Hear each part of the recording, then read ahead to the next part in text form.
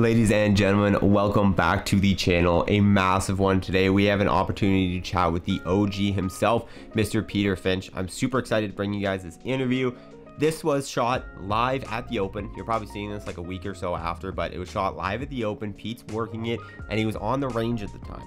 Now, I'm going to warn you right now, unfortunately, his video came in like it was shot on an absolute potato. But if you think that I was going to ask one of the original two, basically big YouTubers in the world to move to a better Wi-Fi location because the video wasn't coming through clear to me, you're crazy. And he is busy and he's in the middle of stuff, so he took some time to do this. I really appreciate it. It's very interesting, so I hope you guys are able to watch it. We're going to do our best to kind of like add some more visuals to make it interesting for you. But yeah, I do apologize for the absolute potato video quality coming through on him, but you're going to see me crystal clear, so that's good. Anyway, if you guys enjoy these interviews, hit that subscribe button. Let's get into it.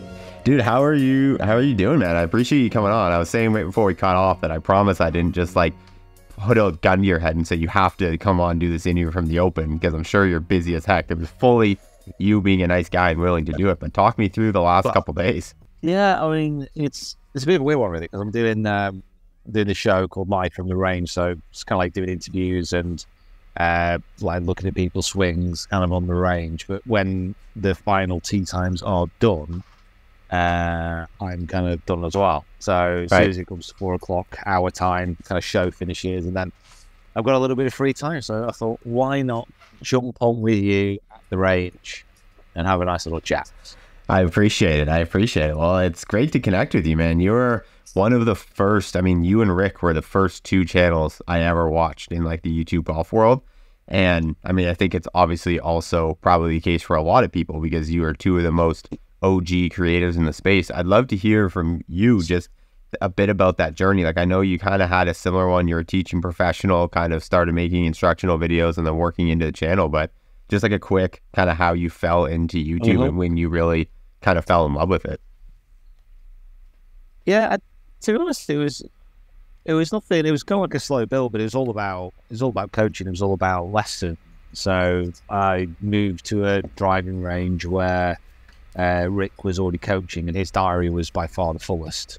And the other thing that he was doing different than a lot of the other coaches there was just doing YouTube videos. So I didn't know literally anything about YouTube at that point. So just started uploading a few videos and started getting more lessons. And yeah, that's basically how it started and how it carried on. It's one of those things where a lot of people do kind of message me and contact me and say, you know, I want to start a channel, all the rest of it. But I wouldn't have been able to start the channel unless the YouTube videos were actually driving lessons, because I wouldn't have been able to afford to actually kind of take the time to do it. So it was just a way of marketing myself as a coach. It was simple as that. Obviously, it's changed completely now. You know, doing things here at the Open, which is not quite what I would have expected a few years ago. Yeah, man. When did you kind of have that switch in your brain? It was, when was it actually? Well, I think when me and Rick left kind of Trafford, set up our own little academy, that was a point where it became clear that we could drop days coaching, and when we made videos, the videos wouldn't cause like a drop in business revenue. Simple as that, really. So it was a case of saying we could take more days out coaching, film more content, and the content will fill that breach.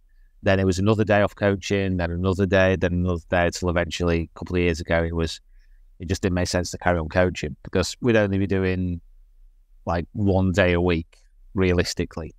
And if you want to be a really good coach, I mean, I can still give lessons. I still think I'm a decent coach, but if you want to be a really, really good coach, you have to get the reps in. You have to be on the range. You have to go on courses with clients. So it's always something I can go back to as well. But for now, it just became obvious that I had to do more videos. Right. Yeah. Understandable. I mean, I think the interesting part in my brain is like when did was there like a greater passion for the YouTube stuff than the coaching stuff? Or was there like a really distinct shift in your brain where you're like, not only like, is this making money now, but it's like, I actually like doing this more? Or was it always kind of 50-50? It was 50-50 until the point. I think it definitely had a shift in my brain when we started to do more course log based content, and I was seeing people kind of watch those videos and enjoy those videos more than the coaching videos. And there was a little bit of a light bulb moment. And I'm sure you'll understand this in the right way. I was like making course vlogs, and people were watching them, and I was like, like, how am I getting away with this? Like, how am I, me, like a perfectly average pro, making videos about playing golf and people really like and watching them? To be honest, to this day, it still baffles me a little bit. And once that was the case, because obviously, you know, I've always enjoyed playing golf. It's, you know, it's the passion that I kind of grew up with. So to be able to play golf, film it, and make a living from that, that's amazing. It's incredible. So, you know, once that became apparent that it was possible, then yeah, it was kind of all in. Totally. Yeah. I mean, I think it's a funny realization for all of us. It's like you're making content, whatever that content is, and you have that feeling of like, yeah, why me kind of thing. It's almost like a slight bit of imposter syndrome. Did you ever have any like guilt in making that switch over to YouTube? Like feeling maybe like, you know, you needed to do the responsible thing and stay in coaching, or, you know, you didn't want to leave your clients, let people down, or was there any like thing like that, or was it just?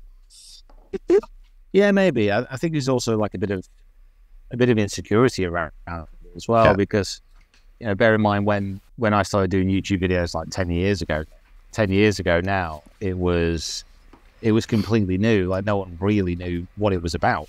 And now it's got to the point where, you know, it's a legitimate job in many people's eyes. You know, when kids are asked what they want to be when they're older, like one of the most popular suggestions now is a YouTuber, which is absolutely wild to me. It's crazy how quickly it changes. So there was definitely a little bit of imposter syndrome as well, because, you know, we come from a background of, you know, I'm not now I am a video creator, if you want to look at it like that. I am a content creator, but, you know, we didn't come to this from that background. You know, I was a golf pro, a golf coach. I took a few years out to do journalism, but that was, you know, newspaper journalism. It wasn't anything to do with video. So it was a completely new field. You know, really just having to learn as we went. And trying to, it is still a case of like we're making it up a little bit as we go along. And it's been like that for quite some time. Totally. Dude, well, you guys made up a lot of what YouTube golf is. You know, like it's not just you making it up on your own. It's like a lot of what you guys did has set the archetype for what YouTube golf is today. I'd love to hear your thoughts about kind of having started 10 years ago before any of the, you know, channels we know today were really here other than YouTube, and how the space has shifted. Like, do you have any takes on where it is today, what the content's like, anything like that? Yeah, it's crazy. I mean, the amount of, first of all, the amount of YouTube channels focused around golf now is, you know, huge. It's absolutely massive. Like when I started, there was maybe 10, 15. Like you had Mark Crossfield, who'd started a long time before. You had me in like golf. It was like the real kind of OGs of most of this. And everyone followed the same pattern. You know, you were a golf pro, you started making coaching videos, then you branched out, you did something a little bit different. I think the key, and we're really lucky with this really, and I'm always up for trying and experimenting with new types of videos. So my channel wasn't really kind of pigeonholed into making certain types of content. So it wasn't, my channel's not just a coaching channel, it's not just a course log channel, it's not just an equipment channel. You know, I'm free to make different types of videos. And that wasn't it wasn't by design, it was just lucky, you know, and now I'm in a position where I can make all kinds of videos and it still makes sense. It doesn't look out of place. And like certainly over the last 3 years, we've seen just an absolute explosion of new channels. And it was always confusing to us why there was never that many big YouTube golf channels based in the States. Like so many of them were UK based to begin with, and it just didn't make any sense, because if you think about what happens weather-wise, you know, what happens course-wise, what happens facility-wise in the US compared to the UK, you know, you guys over there have got, especially if you live in somewhere like Florida or California, it's a dream ticket. Like you can film and you can play and you can do things all year round. So that's been a certain, not trend, but a new thing which has certainly exploded within the last 4 or 5 years, which is good. Again, it's fantastic. And I think the best thing about all these new channels coming into it is it challenges me to and my guys to make better videos. Like, you know, it was maybe not that long, maybe a year and a half ago when using the shot tracer app to do shot tracers was perfectly acceptable. Now, all of a sudden, if you don't use After Effects to do your shot tracers, you know, you're not investing the time into doing that. You know, you're not taking time over your thumbnails. You're not taking time over your video ideas. It does show, and it's good because it keeps pushing everybody onwards. You know, you can't just make these kind of simple videos anymore. You have to put a little bit more effort into it, and I think that's good. You know, it's good for us because it's a challenge, but it's also good for the people who are watching the videos because the quality of the content keeps improving. Right. Do you love it the same as you did, or like where are you at with YouTube right now? Like, is it? Oh yeah, I'm loving it much more than I used to. I think it's because it was always a means to an end. So yeah. It was a case of saying, okay, well, I'm gonna make videos, and then the reason I'm making videos is to get more coaching, to get more lessons. Then it morphed into, you know, I'm doing more videos, but my main focus is still coaching. Then it's kind of changed, and now it's just purely focused on video. So it's a strange thing to say, but like over the last kind of 3 years, 4 years, a lot of the videos I was making was based around me playing in comps, and like looking at the results of those and what was happening. But now I'm not playing in any professional events. My focus is like fully on video. So it almost feels like this is my first full year of doing it, which sounds quite cool. Strange considering I've been doing it for like 10 years. Yeah. Sorry if my voice is going and I'm mumbling a bit. I've been talking crap literally all day. No, you're good. You're great. Honestly, I've been watching back some of these live videos I've done, and I never knew I could talk so much waffle. It's absolutely incredible. So if I do start mumbling, just shout at me. No, you're good, dude.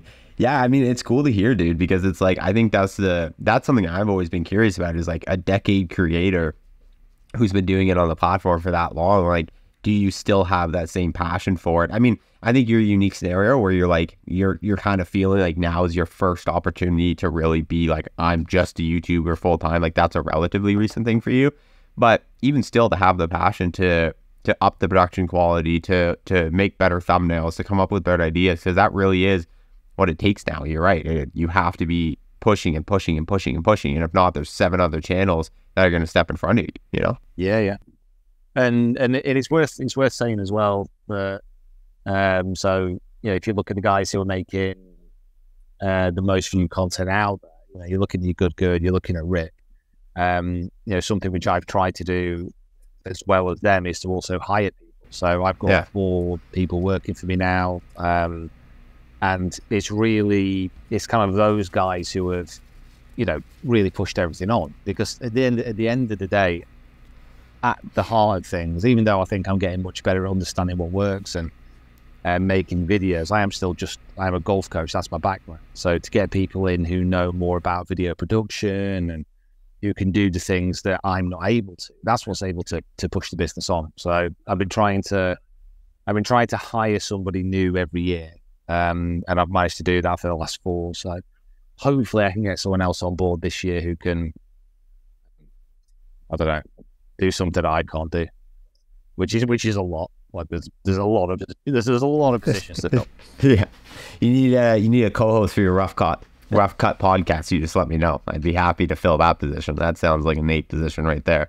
Oh, well, you know, I've already got 3 of the guys who are doing it. So, you know, I would have to sack one of them, Nate. So okay, I don't want that. All right, oh man, this is no. The guys staying at the campsite here at the Open as well. So I'm going to go over after this, and I'm going to say, listen, I'm really sorry about this. I've just been on with Nate. One of you's got to go.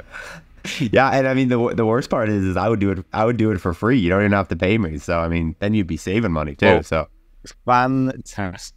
This sounds like a great plan.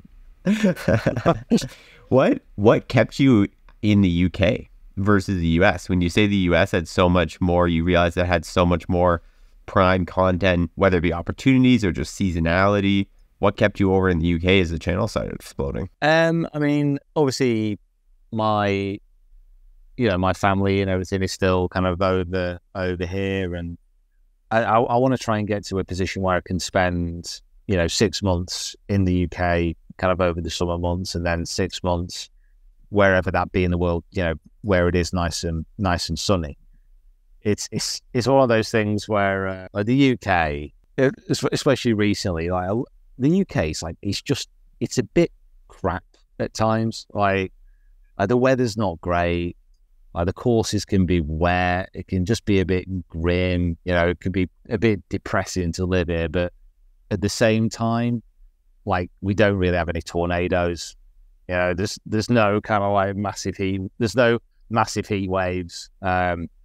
People are generally all right. It's a place where there's nothing really too extreme going on. And then as soon as it gets around to the summer, like playing links golf in the summer in the UK is my favourite thing to do. Like it's the best, in my opinion, it's the best form of golf. It's incredible to be out on those sunlit nights where the shadows are falling over the dunes, and you don't really get that authenticity of the links really anywhere else. And those are the moments that when I play golf, I feel like the most excited and the most kind of like pleased and just unbelievably happy to be doing what I'm doing. So I wouldn't want to give that up. Yeah. Dude, I mean, I think it sounds, if you're not looking for extremes, it sounds like you need to come to where I am, which is Canada, Vancouver to be specific. We got the best of both worlds, we got that slight North America without.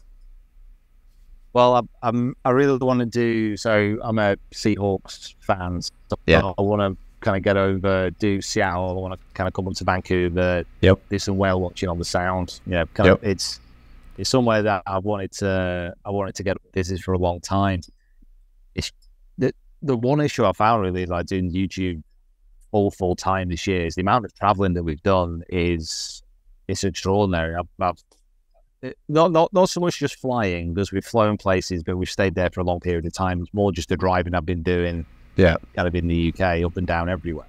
It's just finding some spare slots to get over. Because if I came to Canada, it'd obviously have to be in the summer. Well, not obviously, but better in the summer, and then spending 2-3 weeks there to make the most of it. But it's definitely a place I want to come. The courses look amazing over there as well. So I got an invite actually to go to play some courses around Banff this year, and I couldn't make it in the end. It was a couple of weeks ago, and looking at the pictures that some of the people were posting, I'm a bit gutted I didn't make it.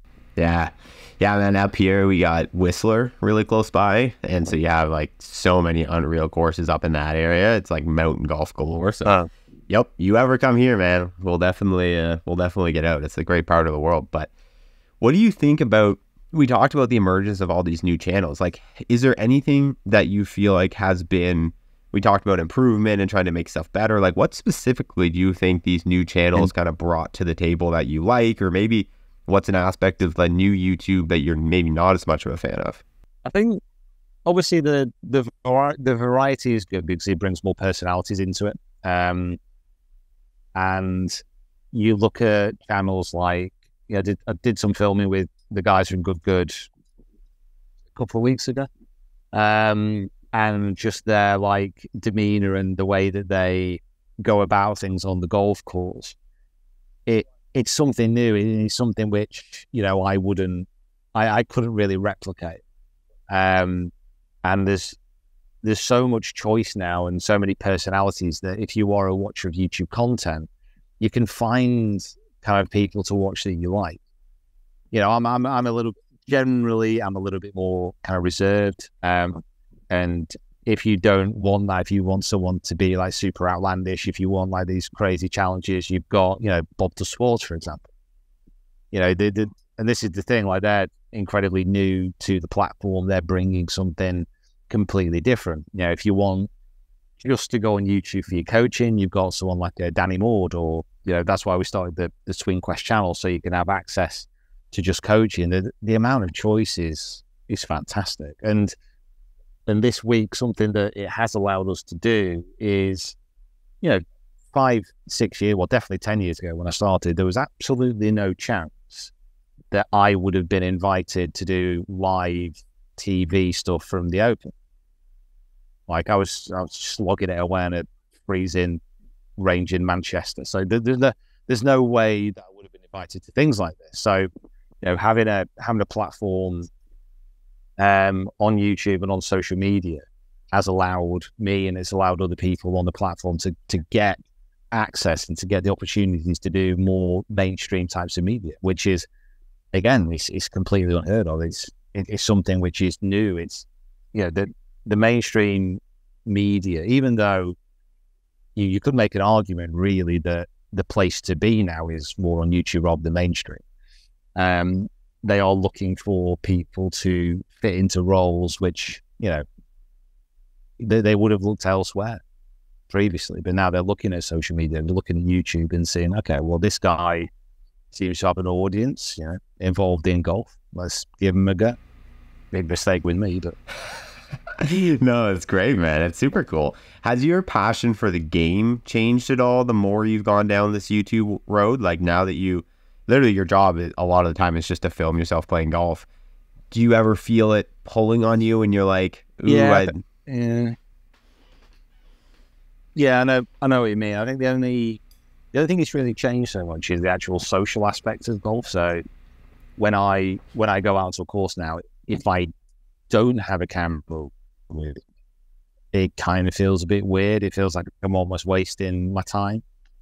And I used to play a lot with my dad, for example. I think we've only played maybe twice this year. So it's that, it's the aspect of just going out to the golf course, just playing for the fun of it.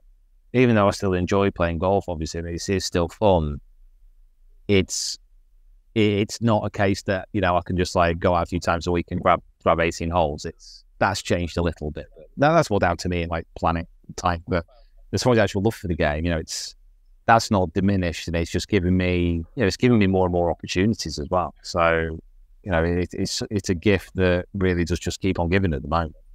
Yeah, I feel that allowance thing a little bit. Like I've started to feel that a tiny bit recently with like, every time I go, I'm like, oh, this would be an opportunity to film, and like, why not do it? You always have that kind of why not? Why wouldn't I film this? Why shouldn't I? Whatever.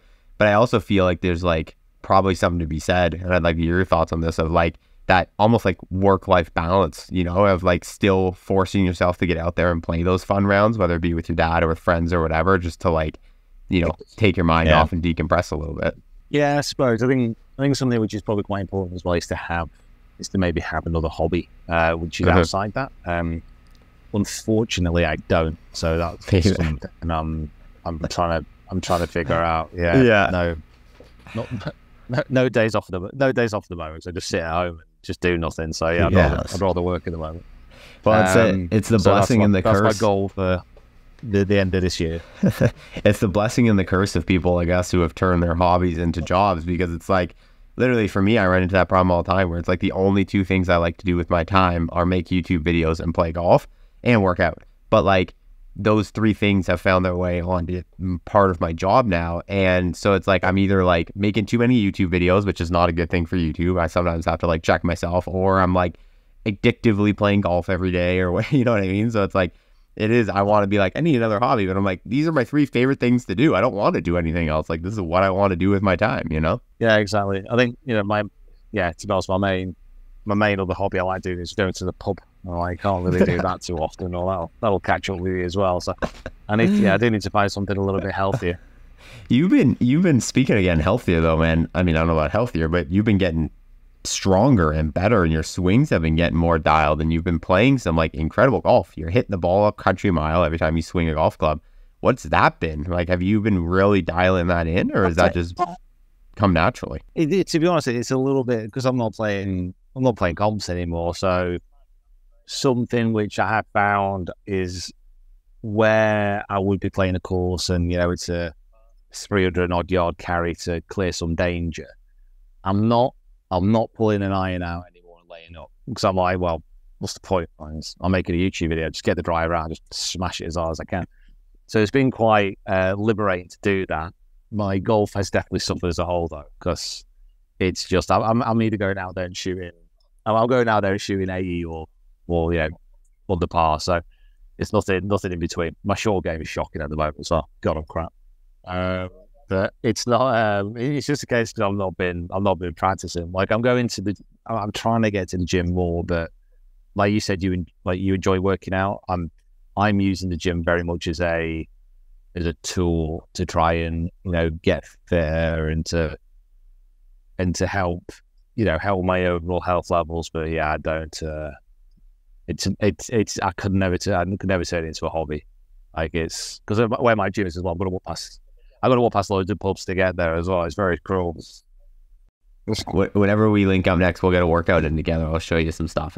It can be fun, sort of, maybe. I don't know. It's been part of my life forever, which I think helps. But talk to me about, because where I really noticed that you're hitting the golf ball so much further was those videos with Rick, where his reaction was like someone who's known you forever and watching you play and just like, I didn't remember him like bigging you up that much with your drives. And so I'm like, oh, this guy's hitting the ball further.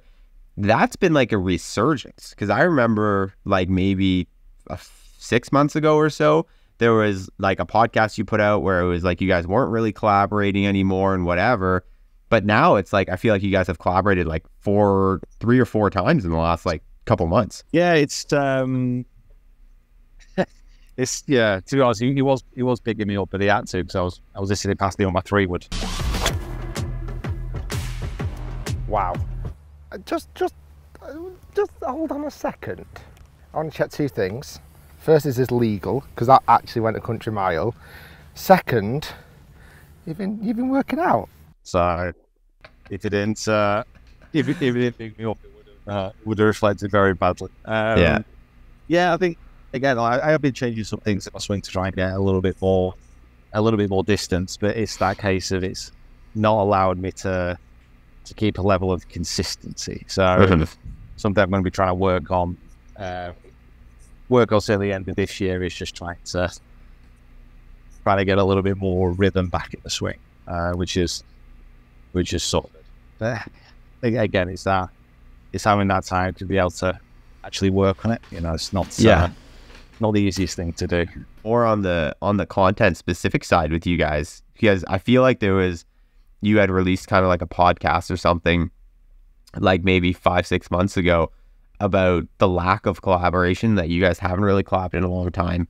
But then I feel like out of the last like 2-3 months, there has been a bunch of videos come out that have all done like relatively well between the two of you. Yeah, I think it was a case of with the videos, and it is a thing where Rick's only going to be doing videos that really kind of help push him forward and to get the maximum amount of views. And this is something which is across YouTube as a whole.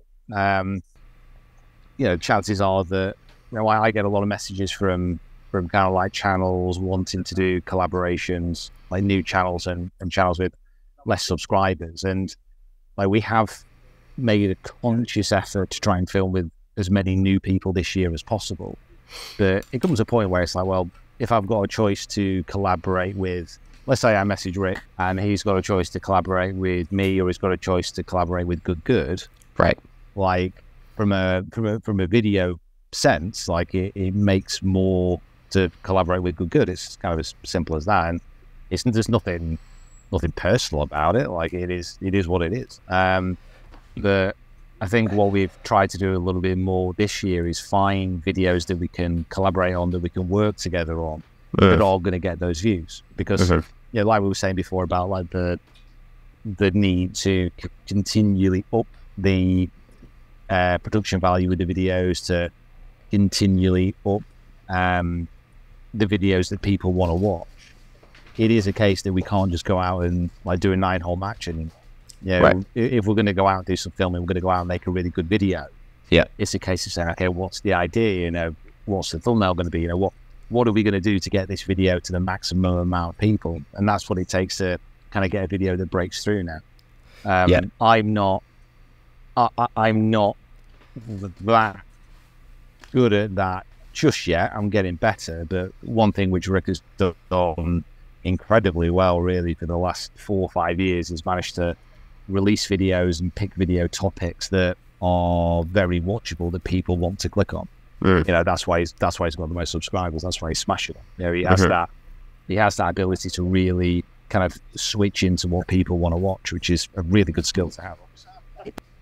Absolutely. I think the thing that was neat for me to see was how well the videos of YouTube really did, and I feel like maybe both of you were kind of like maybe pleasantly surprised with like really how much they hit, because like there were some even on his channel, like there were some of his most viewed videos out of the last like 10 or 20 was especially that recent collab you guys did. Like they absolutely smashed it. Yeah, I think it's obviously when you don't do something for a while as well. So yeah, you know, we hadn't filmed a proper full length course vlogs together for a while before the golf video videos came out, for example. So people hadn't seen those together in a video for ages. So it was always that case of having, you know, that ability to make a video, which hadn't been done for a while, and people would enjoy it. And we know when we make a golf video together that the views generally are really good.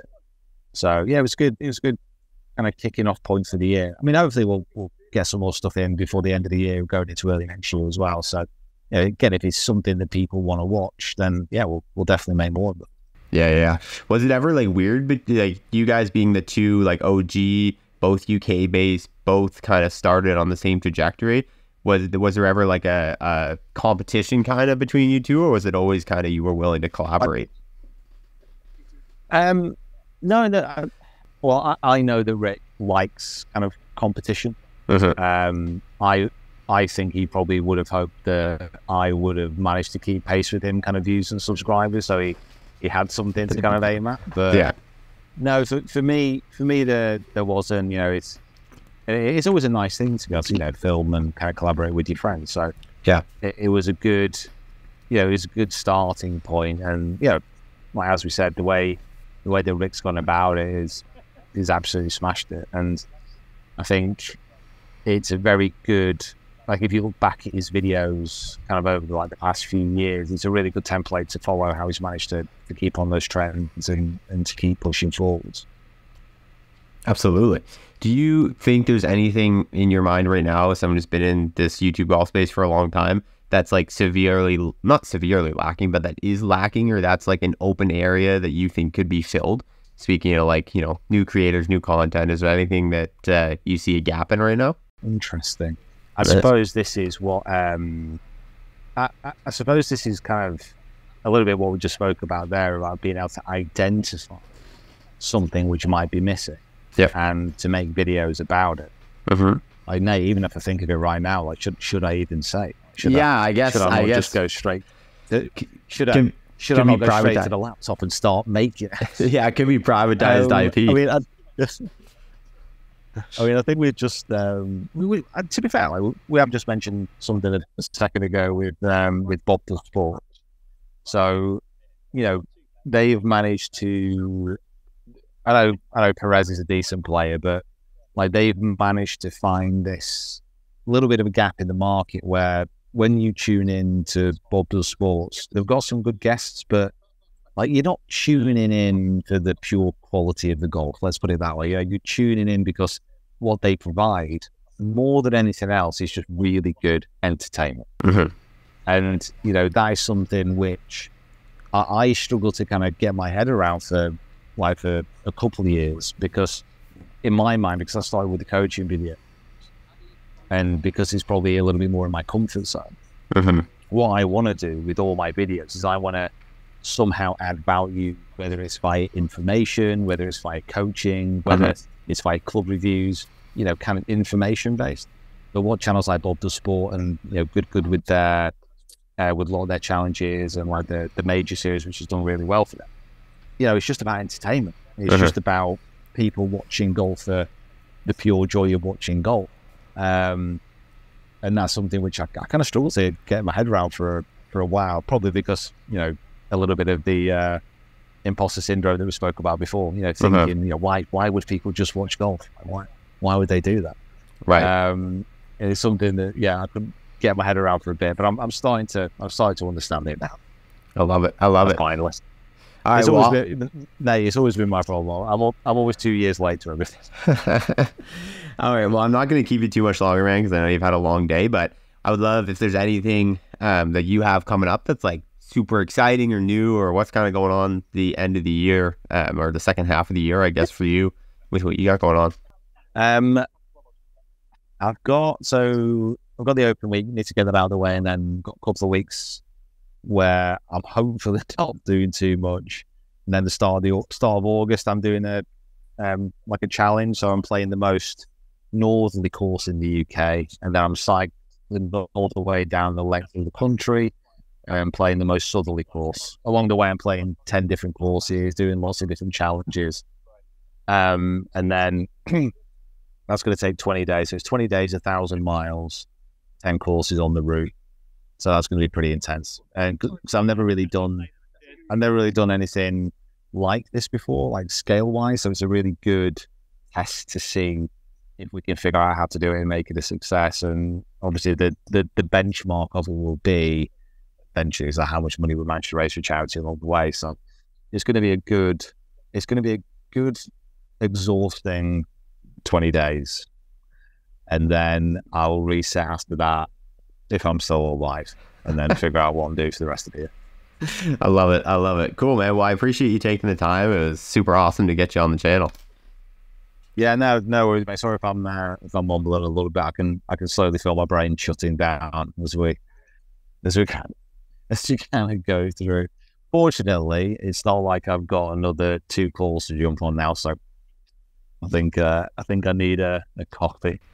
Fortunately, I'll tell you what, I'll do a little wander here just to look at my shots, just to show off a little bit. Yeah, show it so off.